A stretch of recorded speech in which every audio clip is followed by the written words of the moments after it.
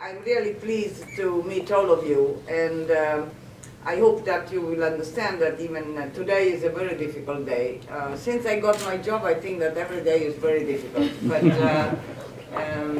But my people continues to tell me, oh, it's like this at the beginning, then you will see things will get settled.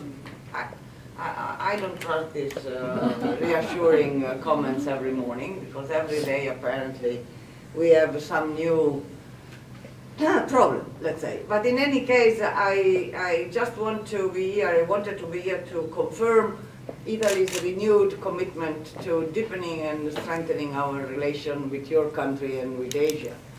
I strongly believe that we have wasted a lot of time, and we didn't see what's the growing politically and economically of your region.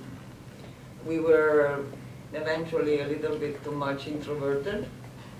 And so I have the feeling that since I was Minister of International Trade, I had the feeling that we had to speed up our relations from many, many points of view, and believe me, not only economically.